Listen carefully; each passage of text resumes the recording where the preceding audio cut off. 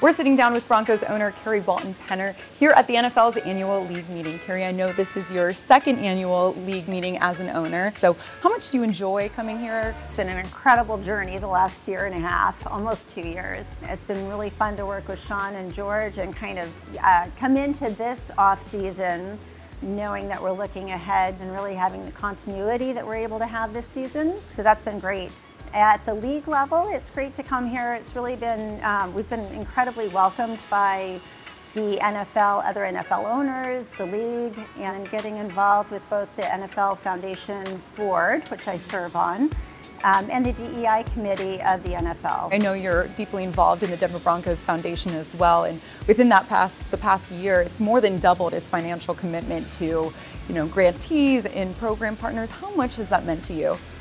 Well, it's something that's really important to me to realize that we've had the opportunity to impact in the last year 175,000 youth across Colorado is really amazing. Our partnership with the community across Broncos country has been very long-standing. It's something the franchise is really well known for.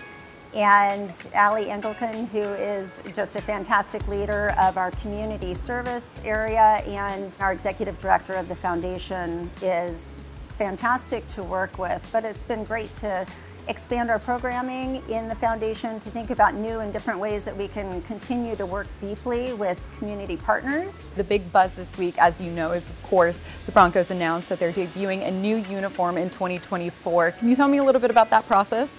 Well, it's a long process, I will say that. It's been really fun to be a part of it, and the design process has been really a team effort. We started really with getting feedback from our fans and found that we definitely are ready for something different.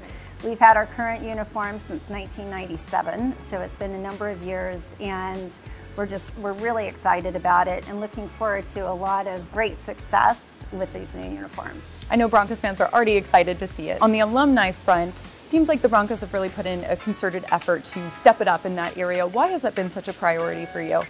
Well, our Broncos history is based on our alumni. And so for me, it was really important to understand from our alumni and to hear from our alumni what it is that they experienced when they were current NFL players, the transition out of playing for the NFL, and then what they've been doing since then, and really honoring all of our players and what they've done to create the history that we have. We have an incredible winning tradition. They're incredible representatives of the franchise and of the organization, and our fans love them.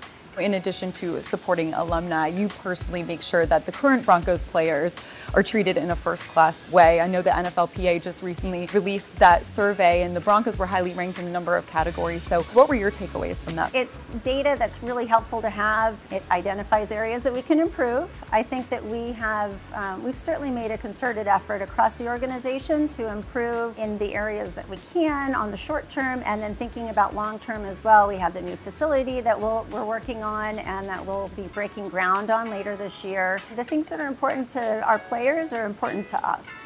Well, Carrie, I can't thank you enough for taking the time to sit down. Always a pleasure. Thank you.